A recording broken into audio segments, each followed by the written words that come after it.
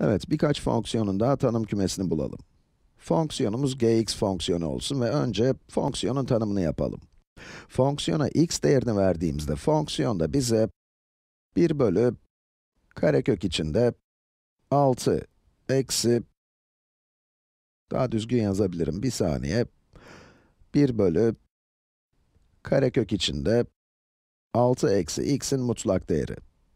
Evet, burada videoyu durdurun ve burada tanımı verilen fonksiyonun gx'in tanım kümesini, yani gx fonksiyonunun tanımlı olduğu tüm x değerlerini bulmanızı istiyorum. Bu fonksiyonun tanımlı olduğu değerleri bulmak için işe fonksiyonun ne zaman tanımlı olmadığı ile başlayabiliriz. 1 bölü 0 ya da karekök içinde negatif bir değer elde edersek, fonksiyon tanımsız olur, öyle değil mi? Tekrar edeyim, karekökün içi 0 ya da negatif bir sayı olursa, bakın 0'ın karekökü 0'dır ama 1 bölü 0 işleminin sonucu belirsizdir. Ve eğer karekökün içinde negatif bir değer elde edersek, klasik karekök işlemi negatif sayılar için tanımlanmadığından, buradan yine bir sonuç alamayız. Kısacası 6 eksi x'in mutlak değeri işleminin sonucu 0 ya da negatif olursa, bu fonksiyon tanımsız olur. Bir de şu şekilde düşünebiliriz. Gx sadece, hatta sadece ve sadece 6 eksi x'in mutlak değeri 0'dan büyükse tanımlıdır. Evet, bu ifade 0'dan büyük pozitif bir değer olmalı. 0 da olamaz çünkü burası 0 olursa 1 bölü 0 işleminin sonucu belirsizdir. 0'dan küçükse de negatif bir sayının karekökünü elde ederiz ve bu tanımlı değildir. Buraya geri dönelim. Gx sadece ve sadece bu doğruysa tanımlı.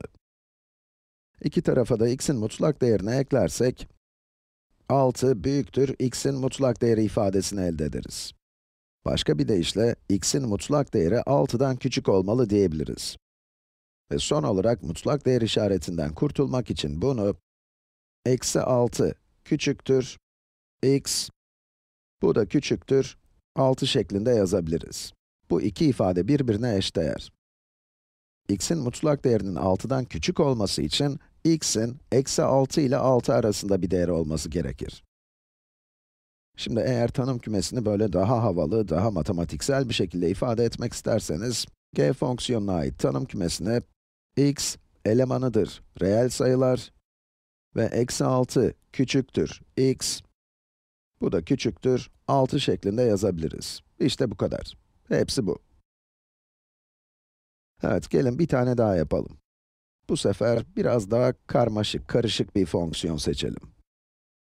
Diyelim ki, hx eşittir, parçalı bir fonksiyon tanımlayalım.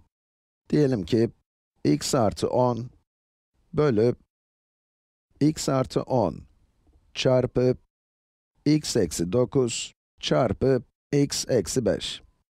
Bu tanım x'in 5'e eşit olmadığı, 5'e eşit olmadığı durumlar için geçerli olsun. Anlaştık mı? Ve diğer durumda da, yani x'in 5'e eşit olduğu durumda da pi'ye eşit olsun. İsterseniz işe az önce yaptığımız gibi aşın tanımsız olduğu durumları inceleyerek başlayabilirsiniz. Evet, önce aşın tanımsız olduğu durumları bulmaya çalışalım. X'in değeri 5'ten farklıysa bu durum, x 5 ise de bu durum geçerli. Önce bu duruma bakalım ve bunun ne zaman tanımsız olacağını bulalım. Örneğin 0'a bölersek, bu ifade tanımsız olur, öyle değil mi? Peki, payda ne zaman 0 olur? Yazalım. Paydanın 0 olduğu durumlar, x eşittir 9, x eşittir eksi 10. Ve şimdi dikkatli olmamız gerekiyor. Eğer fonksiyon sadece bu şekilde tanımlanmış olsaydı, x 5'e eşit olduğunda payda 0 olurdu. Ama x 5 iken, parçalı fonksiyonun bu tanımı değil, bu geçerli. Kafanız karışmasın, x 5'e eşit olduğunda burada payda 0 olur. Bu doğru. Ama x'in 5'e eşit olduğu durumda bu tanıma değil, bu tanıma bakmamız lazım. Çünkü fonksiyon bu şekilde tanımlanmış. Onun için buraya, üstteki tanım için diye bir not ekleyelim. X eşittir 9, x eşittir eksi 10 ve bu kadar. 5 burası için geçerli değil. Eğer ikinci kısım olmasaydı buraya 5'i de yazabilirdik. Devam edelim, sonuca çok yakınız. Şimdi bazılarınız bir saniye bunu sadeleştiremez miyiz demiş olabilir. Payda ve paydadaki x artı 10 birbirini götürür, öyle değil mi? Götürürler, doğru. Ama eğer bu sadeleştirmeyi yaparsanız başka bir fonksiyon tanımlamış olursunuz. Çünkü 1 bölü x eksi 9 çarpı x eksi 5, x eksi 10 iken tanımlı olan başka bir fonksiyondur. Şu an burada gördüğünüz fonksiyonsa x eşittir 10 da tanımlı değil. Çünkü x eksi 10 iken burası ve burası 0 eder. Tekrar edeyim, bu fonksiyon x'in 9 ve eksi 10 değerleri için tanımlı değildir. Şahane. Son olarak o havalı tanım kümesi gösterimini kullanalım. X elemandır reel sayılar ve x eşit değildir 9 ve x eşit değildir eksi 10. Fonksiyon diğer tüm reel sayılar için tanımlıdır. Bunlara 5 de dahil. X 5 iken h 5 pi'ye eşit. Evet, fonksiyon bu şekilde tanımlanmış. X eşittir 5 için fonksiyon pi değerini alıyor. X 9 ya da eksi 10 olduğunda payda da 0 olacağı için fonksiyon tanımsız ama x'in diğer bütün değerleri için tanımlı. Ve bu da tanım kümesi.